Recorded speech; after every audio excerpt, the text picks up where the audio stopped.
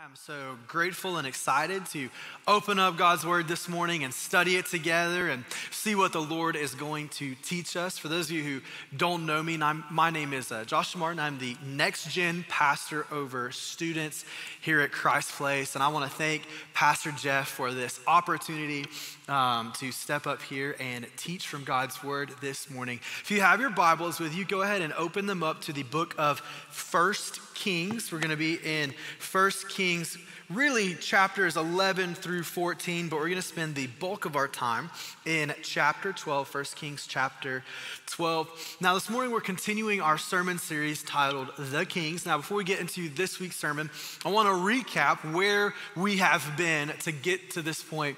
We started off this series by seeing that God established Israel, his people, to be a theocracy, basically to have himself as the king over all of his people. Nation of Israel didn't like that. They saw everyone else around them have kings, so they said, we want a king. So God grants that request and brings forth Saul. We know Saul doesn't really pan out, so God anoints David to be king, and we see David have all of these victories through his life. Scripture calls him a man after God's own heart. But unfortunately, we also see the tragic downfall of David when we learn about David and Bathsheba several weeks ago. Now, what's wonderful about the life of David is we see him repent and turn back from that sin, but we see the consequences of it as David's family tree really begins to fall apart. And then last week, Pastor Andrew discussed King Solomon, how we see King Solomon start off so well, so strong, where he asks God for wisdom.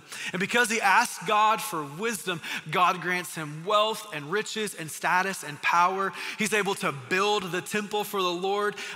Israel has peace and prosperity. But then Solomon too steps into foolishness. He marries pagan wives and brings them in as queens, and they bring in their religions and their worship and their pagan ideologies. And this morning we take a look at his son, Rehoboam.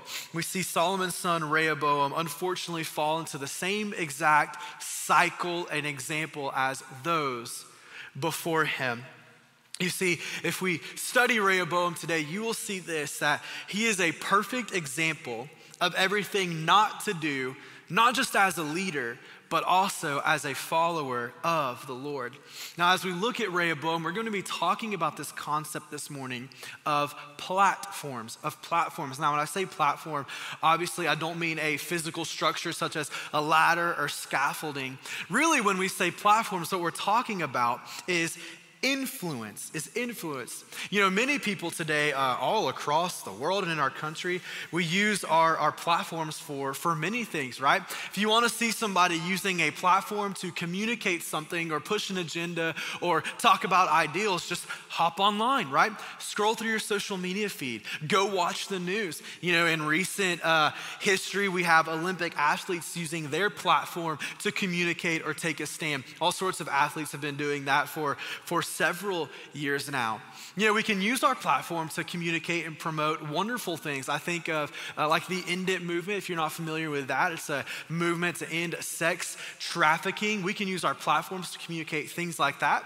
But we can also use our platforms to communicate not necessarily evil or terrible things, but just some things that aren't good or aren't positive or beneficial. When I think about platforms, I'm gonna get tired of saying that word. When I think about platforms though, I can think about the platform that you may have like in your friend group. Now, growing up, I had the same group of friends really from the time I was in preschool all the way till now. We still live around this area, which is awesome. It's such a blessing and a privilege. Now, in every friend group, you have the influencers and then the influenced, right? Now, if you are in your friend group, you may be known as what I would term a doer, right? Now, here's the thing about doers. We love doers because you generally will do anything you're asked for a laugh, right? Or for personal entertainment. And I was never a doer. I was the platform person that came up with the stupid idea to communicate to the doer to do? For personal enjoyment, right? Usually, well, actually every time at the other person's expense. I can remember one time when I was in 6th grade, me and two of my best friends were over at one of the best friends' house. Parents were there, and we were bored like 6th grade boys often get. And me being the platform influencer person had this bright idea of what can we do? What can we do to entertain ourselves that wouldn't get us in too much trouble and obviously isn't illegal? So my first thought was we walked past their laundry room and I saw the dryer and I thought that could be fun. And so I had a doer of a best friend, again, grateful for him because I have all of these wonderful sermon illustrations. If it wasn't for him, my life would have been terribly, terribly boring.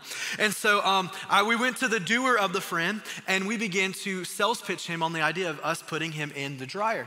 And he said, I will do it on one condition. Okay, what's the condition? Don't turn it on. So we proceed to fold my friend up like an accordion, like paper mache, get his little 6th grade frame in there with a flashlight and his like old Nokia like silver flip phone. This was back in 2005 or 6, so smartphones hadn't come out. We said, we'll put you in here and our one condition is you film the whole thing. Great. And so we get him in there and we're talking with him. How's it in there? It's a little cramped. Okay. What's it look like? Well, it's dark. Okay, awesome. And so then we get bored with that. We still haven't let said friend out of the dryer. And we see the start button. Now, being 6th grade boys, we didn't know how to operate the dryer. So for all we know, it could have been on high heat. He came out wrinkle-free there, I'll say that. So we turn it on. And all of a sudden, that dryer roars up like a jet engine. And it's just moving around. I mean, it sounds like a bomb is going off in their laundry room. And all we hear is this like, ba-boom, ba-boom. And in between the booms, there's this, wah, wah, wah. And so we're pushing all the buttons. Finally, it stops, right? Again, he comes out smelling wonderful. And we bring him out, and we don't ask him if he's okay. We don't care if he's okay. Our one question was this: did you get the whole thing on video? Yeah. Now, we don't have that video, obviously, because that was however many years ago, and those phones are well, he doesn't have that phone anymore. But I'll tell you this, it was basically like our own little Blair Witch project. It was super dark, and every now and then you saw a flash of light in my friend's face looking terrified. I'm like, this is fantastic. Now, another place that I can think personally of having a platform, if you are an older sibling, you have a platform with your younger siblings. Again, sometimes for positive influence, other times for sheer fun and enjoyment. The house that my parents live in now, we moved into when I was summer of my 3rd grade year, so my younger sister was in 2nd grade. And being the typical big brother, I had my sister convinced that George Washington was buried underneath our house. And he was mad that we disturbed him, and so he was haunting our house. And it was great until it backfired, and the whole first year she slept in my room. I'm not joking about that either. Here's the thing, is we all have influence, right? We all have a platform to be used either for good or for bad. It doesn't matter how old you are, how young you are, how big or small that platform may be. We all have a platform. And the one central truth I want us to grasp this morning is this. If you're taking notes, you're going to want to write this down. It's this: God gives you a platform to put him on. God gives you a platform to put him on. God gives me a platform to put him on. No matter how big that platform may seem, no matter how small it may seem or insignificant, God gives every single one of us a platform to put him on. Now, to see this with Rehoboam, I want us to look back at 1 Kings chapter 2. You don't have to turn there, it'll be on the screen. 1 Kings 2, verse 4. Now, this is David at his dying breath, communicating to Solomon. He says this: that the Lord may establish his word that he spoke concerning me, saying, here's the Lord's words, if your sons pay close attention to their way, to walk before me in faithfulness with all their heart and with all their soul, you shall not lack a man on the throne of Israel. Now, what is David communicating to Solomon that the Lord had told him? He's basically telling Solomon this: Solomon, if you will put God at the center of everything you do, if you will keep God on the platform that he has given you, you will live a blessed life and live out the calling that God has placed on you. But unfortunately, we know this. We know David struggled with it. We know Solomon epically failed at this, and we're going to see that even David's grandsons and future generations would step into this perpetual cycle of never putting God on the platform that he had given them. You see, the unraveling of David's family kind of started after his sin and accelerated under Solomon. But as we study Rehoboam this morning, we see this, church, that the full wrath of God on the line of David would be poured out on Rehoboam. And as we study him and the platform God gave him, we're going to see three truths this morning. But before we get into that, I want to spend some time in prayer and ask for God to bless the teaching of his word. So in this room and online, if you will bow your heads and close your eyes, we're going to pray. Lord, we love you. We thank you for the incredible time of worship that we've had. God, I pray that you will just, Lord, fill me with the Holy Spirit, that this isn't my message, Lord, but it's yours. That God, every single one of us in this room, myself included, will have soft hearts that are ready to respond in obedience to whatever you teach us this morning. I pray that each one of us will self-diagnose, Lord, the platforms that you have given us, and God, understand the importance of placing you on those platforms. God, I pray that your name is honored and glorified by everything that takes place. We love you. We pray this in your name. Amen. If you're taking notes this morning, the first point we're going to see is this: God gives you a platform. God gives you a platform. Now, that may seem like a nah-duh statement given everything we've talked about, but I really do want to flesh this out. Because you see, Rehoboam was given a massive platform. Not just because he was the king of Israel, he was giving a massive platform. Look in our scripture at 1 Kings chapter 11, verse 43. It says this: "And Solomon slept with his fathers and was buried in the city of David his father, and Rehoboam his son reigned in his place." Well, you may be thinking, where do we get platform out of this? This is just teaching us that Solomon kicked the bucket and now Rehoboam is king. But we have to understand what Rehoboam got in being king. Remember, Solomon, wisest man ever, right? He made Israel massively wealthy, ton of prosperity, peace in the land, all sorts of things like that. Now, Rehoboam inherits all of this. He inherits the wealth, the riches, the peace, the status, the power. Everything that Solomon had was now given down to Rehoboam. You can also imagine he probably had the best education, the best mentorships, the best anything that you could have to develop into a man or a leader. Rehoboam had access to it all. And in this moment, he was king. Rehoboam was given an incredible platform. Now, we've used this word platform a lot this morning, and I want to explore what that is. But in order to explore what it is, I want to talk about what it isn't, right? When we talk about platform, we talk about influence. But here's what a platform is not, okay? Just so nobody tunes out this morning. A platform is not just having a ton of money. It's not status. It's not just reputation. You don't have to have a certain threshold of followers on social media to have a platform. You don't have to be an athlete to have a platform or be the smartest or prettiest or best looking or whatever it is. Every single one of us are given platforms. How do we know? Because if there are people in your life in which you have influence in their life, guess what? You have a platform. You have a platform. And it's so important, church, this morning that we understand this, that platform that we have, or platforms, they're not ours. They're given to us by God to put him on them. You know, I was reminded of an older sitcom, I say older, maybe 20, 30 years old, where the girl comes home from school, and apparently she's been picked on that her family's rich. I'm like, how do you get picked on for being? Anyway, so she comes home, and her parents are sitting at the dining room table, and she says, "Mom, Dad, am I rich?" And you can tell that the parents are puzzled by her question. And they're like, "Why do you ask?" They're like, "Well, so-and-so said I'm rich." And the father, in his like stoic, very like dry sense of humor, is just staring at the daughter and quickly reminds her, he goes, "No, you're not rich. Your mom and I are rich." And then looks her in the eyes and says, "You have nothing. You own nothing." And now being a parent, I think about Audrey. Audrey's like, "That's Audrey's." And I'm like, "That's not Audrey's. You own nothing." She's like, "But it's a pink hairbrush. Doesn't matter. It's not Audrey's, right? In the same way, God has gifted us the platforms that we have, not because we own them or earn them, but because he has chosen to do so. And one truth we can see in this is simply this, church. When we try to own our platform, eventually our platform will own us. How many people have we seen or known? They live their life for the platform that God has given them, and eventually their platform eats them alive. When we own our platform will own us. You see, if you have influence in someone's life, God's given you a platform. If you have a talent or ability, God's given you that platform.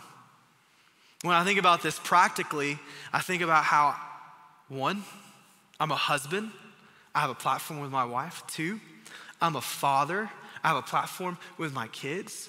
I have a platform in my workplace. I have a platform among my friend group. You see, this morning, if you're a parent in this room, I want to kind of take a little aside here. I want you to understand this. Your greatest platform is the family you go home to every single day. It's not in your workplace. It's not just in the small group. My first and foremost platform in life is with my daughter Audrey and my son Beckett. My wife has started potty training last week. Rephrase. My wife is potty trained. Clarify that for anybody who was confused. Whoops. My wife has started potty training our daughter last week. Makes much more sense now. And first time Audrey, used the restroom in her little toddler potty, she wanted to FaceTime me. And I was, understanding the platform, or trying to learn and understand the platform I have as a young dad and of little kids. As I looked her in the little FaceTime, I'm like, good job, Audrey. I'm so proud of you. And anytime I'm at home and she goes in her little toddler potty, she'll jump up and be like, Daddy, Daddy, Daddy. And I go over and I get down on her level and she gives me a high five. And I'm like, great job, Audrey. I'm so proud of you. And I was reminded of the power and influence and the platform that dads we have, moms we have, that now when Audrey goes, she stands up and she goes, yay. And I'm like, good job. And then Audrey goes, I'm proud of you, Daddy. And I'm like, I didn't do anything. Woo!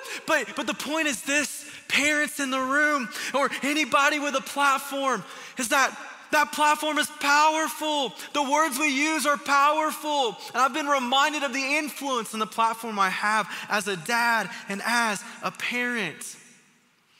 I want to ask you this question this morning. What platform has God given you? What platform has God given you, sir? What platform has God given you, ma'am, or young person or kid in this room? And then my next question is this. Are you putting him on that platform? Or are you using it to boast up yourself? Because God gives you and I a platform to put him on that platform. Rehoboam was given an incredible platform by God. Each of us have been given incredible platforms by God. And the question is this, what do we do with it? Let's look at Rehoboam. Our second truth this morning is this. Your choices will build or destroy the platform God has given you. The choices you and I make will either build up or completely wreck the platforms that God has given us. It doesn't matter how big or how small our platforms are. They can be very fragile things. You have that saying that talks about how trust is built over a lifetime and lost in a moment. It's the same thing with the platforms God gives us.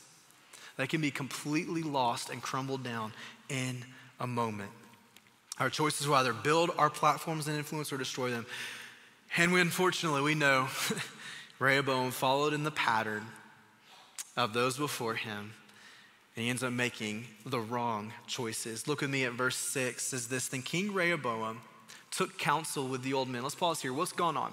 So up to this point, Solomon, Rehoboam's dad, has been unfairly treating the people of the northern tribes of Israel, taxing them unfairly, using them for more labor, that type thing.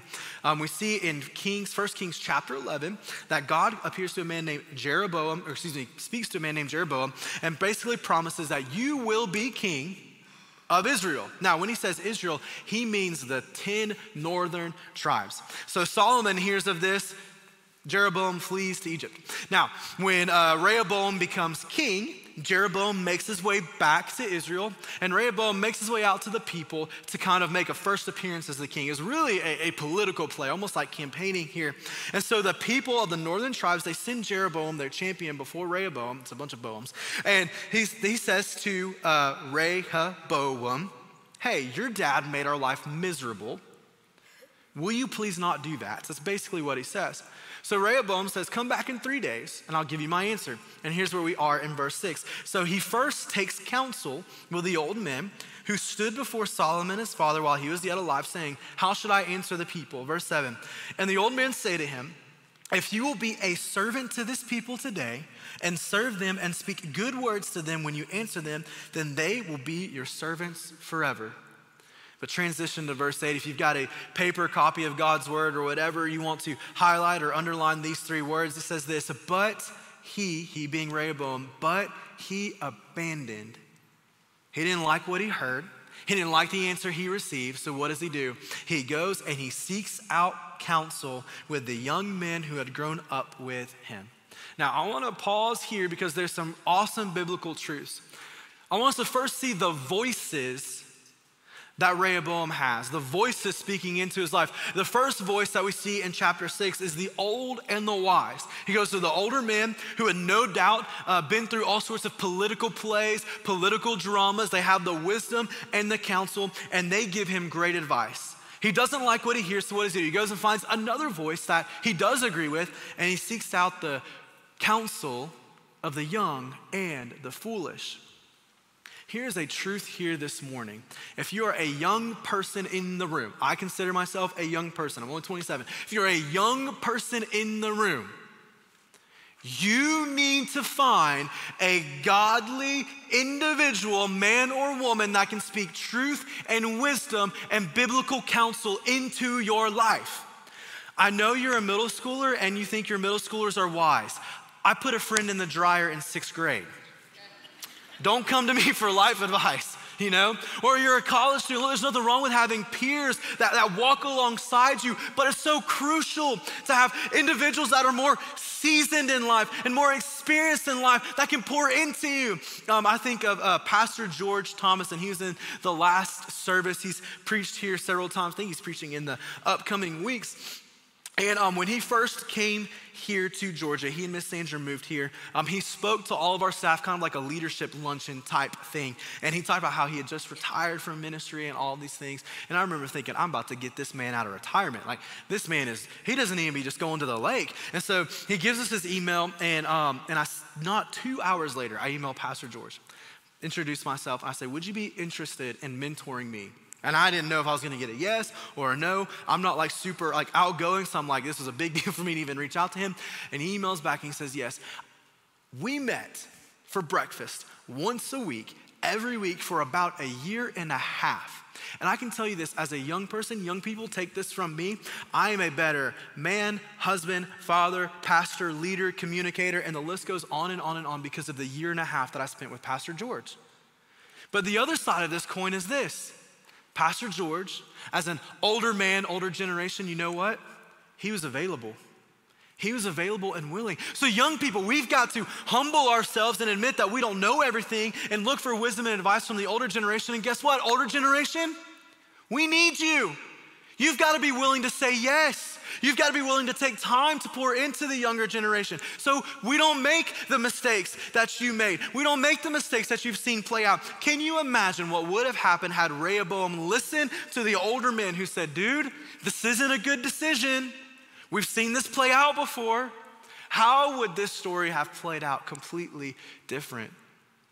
Understand this. Older generation, you don't know whose life trajectory you can change just by having your yes on the table.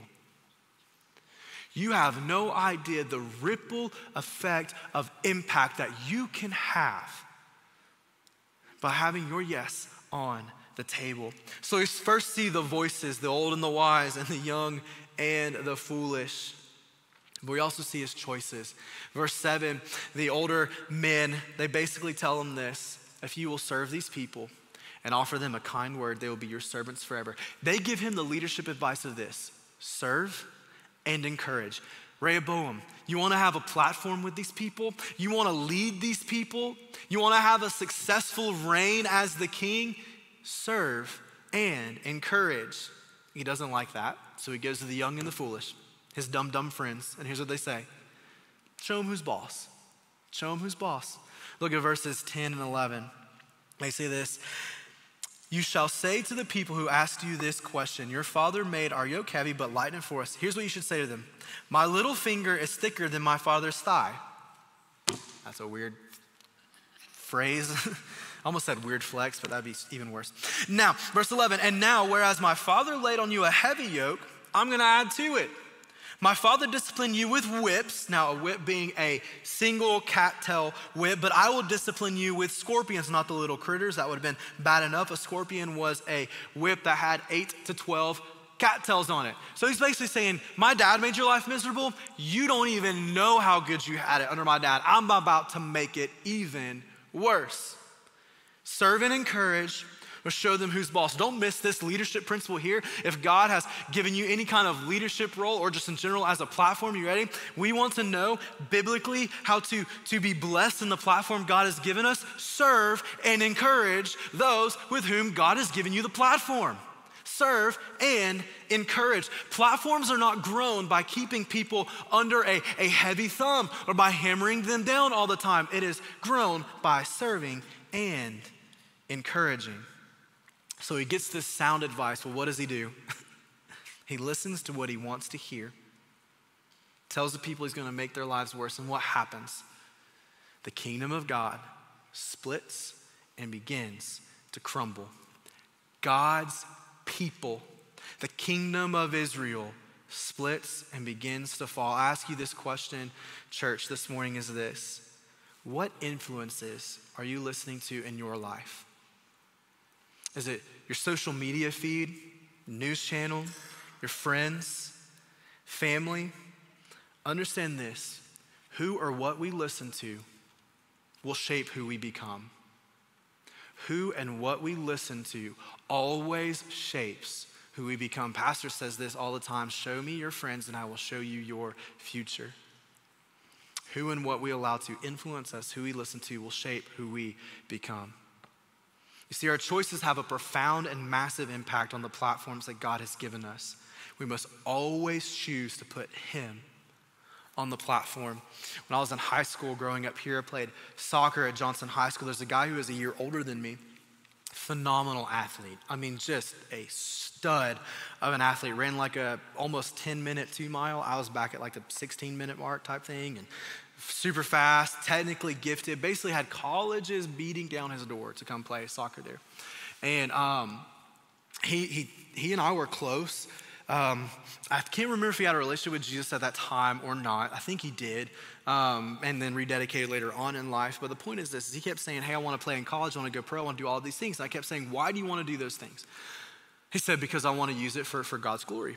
Okay, well then what are you using your platform for now? How are you using your current platform for God's glory? He could never answer me. And conversation would come up over and over and over and over and over again. Senior year rolls around, right? Senior year rolls around. And I knew that he was not using this platform for God's glory. He was using it for his own. Senior year rolls around. 3 weeks into the season, completely destroys his knee. Gone. Like college scholarships, gone. Future in the sport, gone. Everything ripped away in a single moment. He comes to me and he says, why did this happen? I said, one, I can't give you a definite answer. I'm not very compassionate. So he comes to me and I'm like, there. Sorry, buddy. The part I was good at was I told you so. Man, I told you so. I said, look, here's what I know, dude. We can push God's buttons for so long before he rips everything out from underneath us. I said, man, I'm afraid. You pushed it. You pushed it. God gave you a platform. You didn't put him on it. So what does he do? He yanks the platform out from underneath you. And I wonder how many of us this morning have a platform that is teetering on the brink of destruction because we refuse to put God on the platform he's given us. You see, the choices we make will either build or destroy the platform that God has given us. So we've seen God gives us a platform, all of us, no matter who you are, how old, how young, how small. And then our choices can either build or destroy those. The third truth we see is this: you leave a platform for those after you. You leave a platform for those after you. We're going to see this in 1 Kings chapter 14, as we see kind of like the last memoir of Rehoboam's life.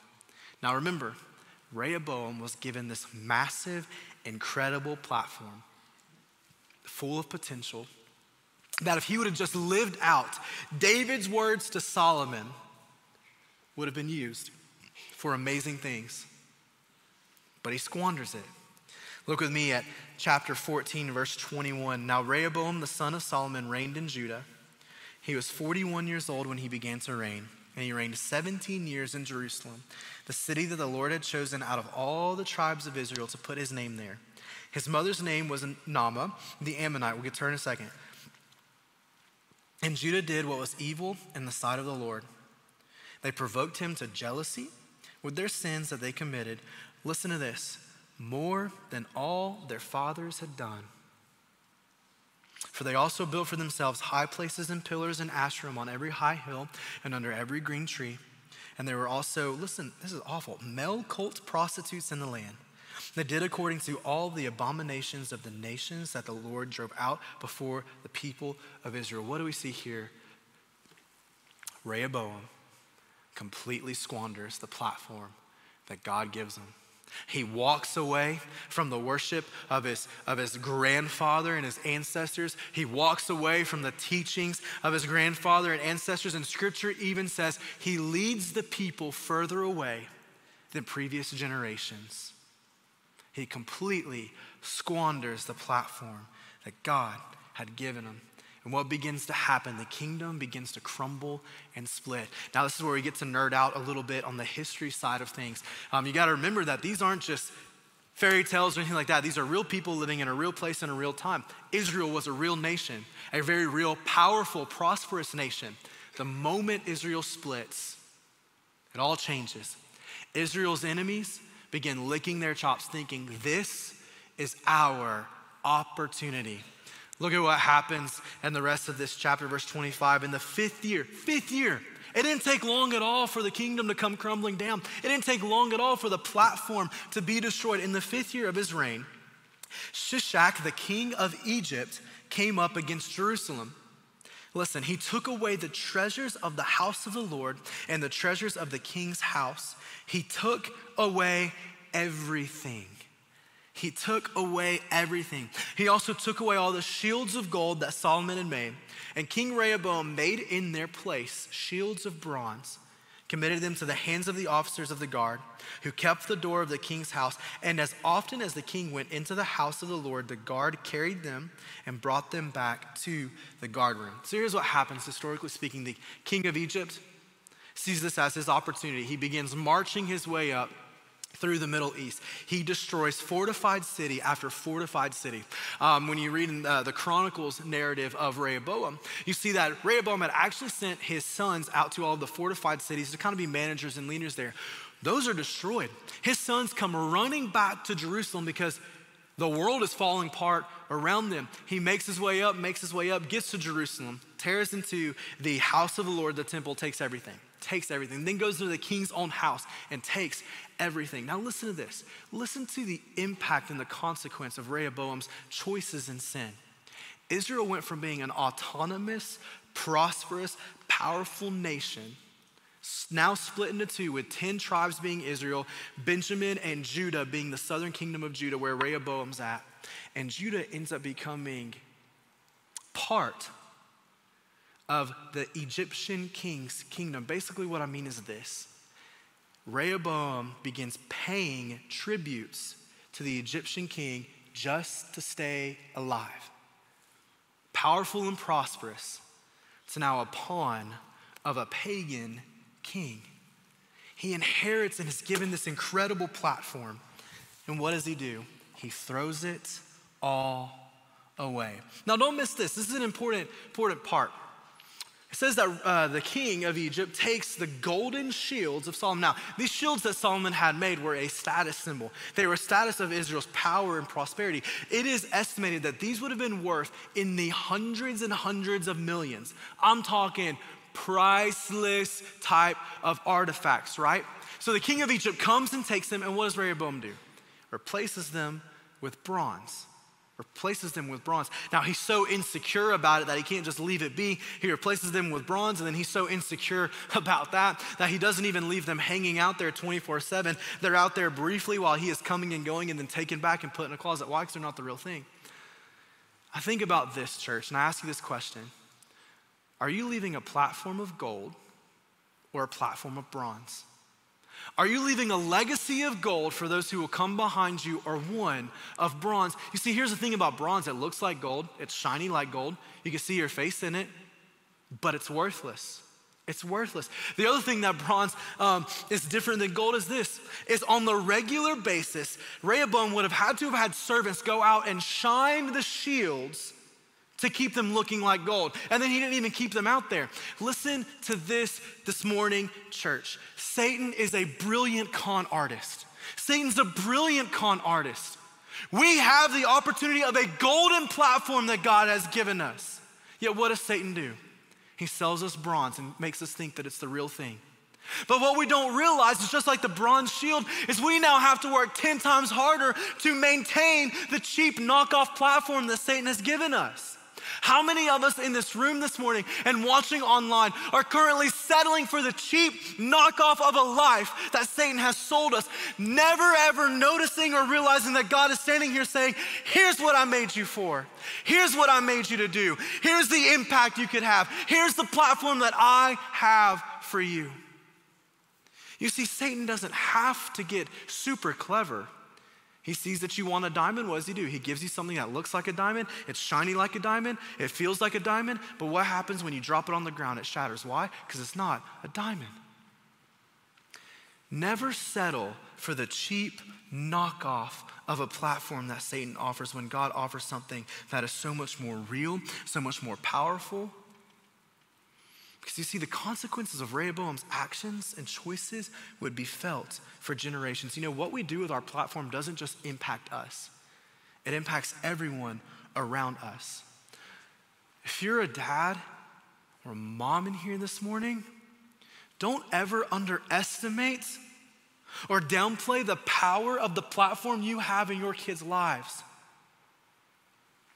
God has put us in our children's lives to point them towards Jesus. And I know this, I don't want to leave a bronze legacy for my kids. I don't want to leave a bronze legacy for those who will come behind me. I want to leave a platform of gold. Well, what does that look like practically? You ready? You ready? Here it is. I don't care if I leave a massive 401k for me to live off of, and I'm not just saying this, I don't care if there's this massive estate for my kids to inherit. What does it matter if I leave a legacy of bronze thinking it's gold and my kids walk away from their faith? What does it matter if I give my kids wonderful memories and vacations, but I never point them to Jesus? I'm gonna try to not get choked up as I say this, because this is how passionate I am about this. Dads, listen to me. I will know I have left a legacy of bronze when my little girl and my son love Jesus more than anything else. I'll know I've left a legacy of gold when my kids hopefully get married to the person that God has for them, and then my grandkids love Jesus more than anything else. That is a platform of gold. Rehoboam inherited a platform of gold, and then he leaves a platform of bronze. Whatever platform God has given you, whether it's at school, it's in your home, it's in the workplace, He's given it to you to leave a legacy of gold and gospel impact, not one of bronze. You see, you look at Rehoboam's mom, we just talked about her, Naamah the Ammonite. There's no doubt that she pointed her son towards pagan worship. There's no doubt. You look at his dad, Solomon, who invited that type of pagan worship. There's no doubt. That Rehoboam followed the example of his parents. Pastor Rick said this several weeks ago, and it was so great. Whatever we do in moderation, our kids might do in excess. Rehoboam lives that out. He leads God's people further away from God than anybody before him. I just wonder this morning, parents, spouses, college student, young person, what platform has God given you? And what are you doing with it? What are you doing with it? Don't squander the platform God has given you. And ask the band to come up, and as we do, I'm going to close with kind of this final word picture, I guess you could say, of the impact of a platform. When I think of, something small or seemingly insignificant having an impact, I think of water, this massive ripple effect. Growing up, I love going to the Lake Lanier, and, boating and tubing and skiing and all sorts of stuff. When I was in high school, family got a boat, and it was just so much fun. Love it. One particular day, though, we were docking it. My dad went to get the truck to back the trailer down, and me and my mom and my sister were in the boat cleaning things up, and then there's another pontoon boat at this dock. And this guy came in on a big old boat, and I guess he was ticked off that there wasn't room for him to dock. I don't know. It was no wake zone, whatever. Well, he turns around. He guns it out of there. Massive boat. And if you've been on the lake, you'll appreciate the weight of this. Massive boat. Takes off out of there. Leaves, I'm not exaggerating, a 3 to 3.5 foot wake in his path, right?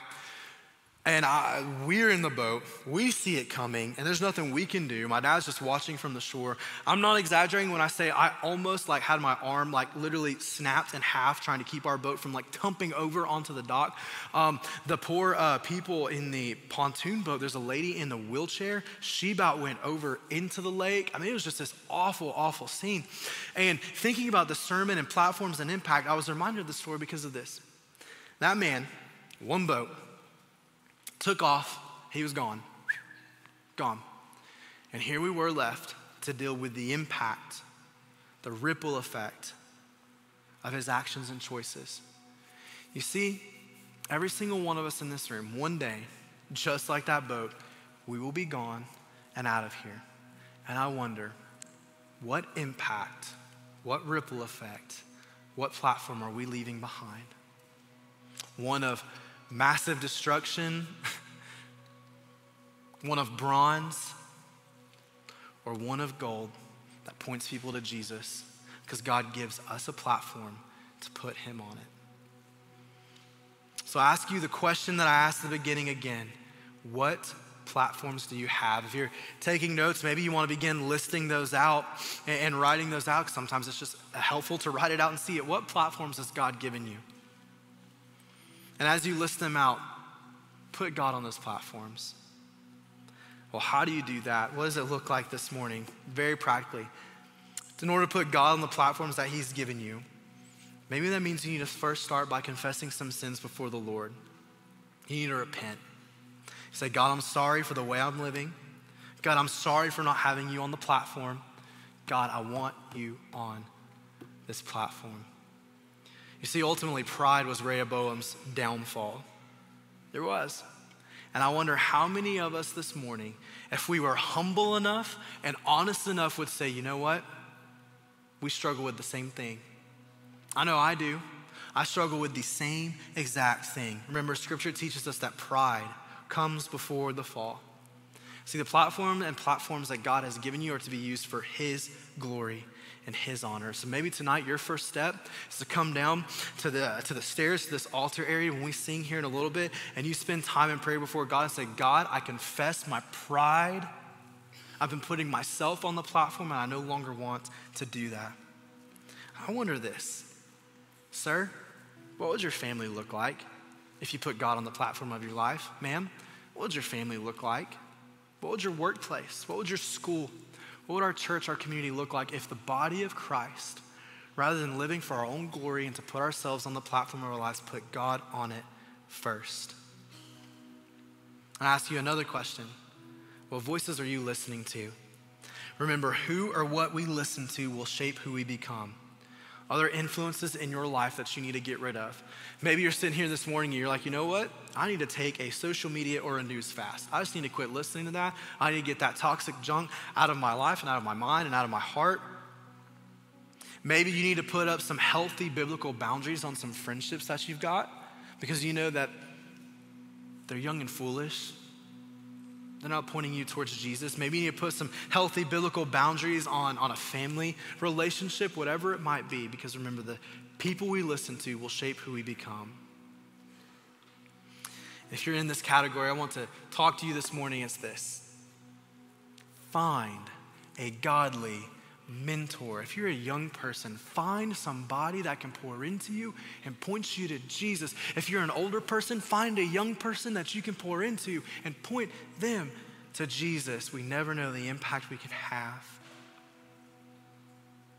And I ask you this last question: are you on the platform, or is Jesus? You see, you can't put someone on the platform that you don't know.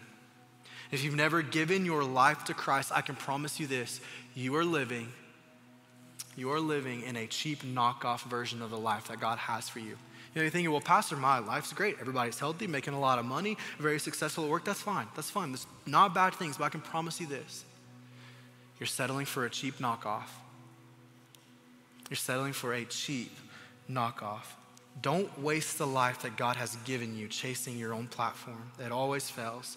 But as we talk about the kings, we can't go without mentioning the perfect and good king, King Jesus, who never, ever fails. And he saw me and my sin and my brokenness, and he sees you and your sin and your brokenness, and he says, I want to get involved. I want to give you freedom. I want to give you life. I want to give you purpose. And he did so when he came and lived a perfect, sinless life. He died on the cross to take the punishment that I deserve and that you deserve, so we can have the opportunity to have a relationship with him. But the beauty of the gospel is this: he didn't stay dead. 3 days later, he was raised from the dead, proving that he has power over sin and Satan and hell and death. He wants to offer us that same life. So if that's you this morning, you're thinking to yourself, I don't know if I've given my life to Christ. If you're in this room, we want to have a conversation with you, whether it's after the service up here or in the connection room. Don't let a small walk or a conversation stand between you and making the best decision of your life. If you're online, you can let us know with a digital connect card or in the chat.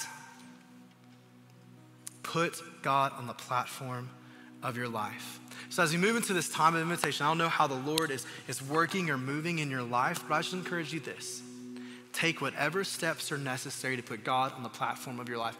Maybe you're a dad and you need to come pray with your family. A husband, you need to come pray with your wife. Student, you need to come pray over your friends, whatever it might be. Put God on the platform he's given you. Let's pray. Lord, we love you. We thank you for this time in your word. God, I just ask that you will use the teaching of your word to stir and change our hearts. God, I pray that we will walk away knowing that every platform you've given us for your honor and your glory, to put you on that platform. However you are working in our hearts, I pray that we have the obedience to respond, Lord, and that your name has received all the honor and glory that it deserves. We love you. We praise you. We pray this in your name. Amen. Stand up as we begin to sing.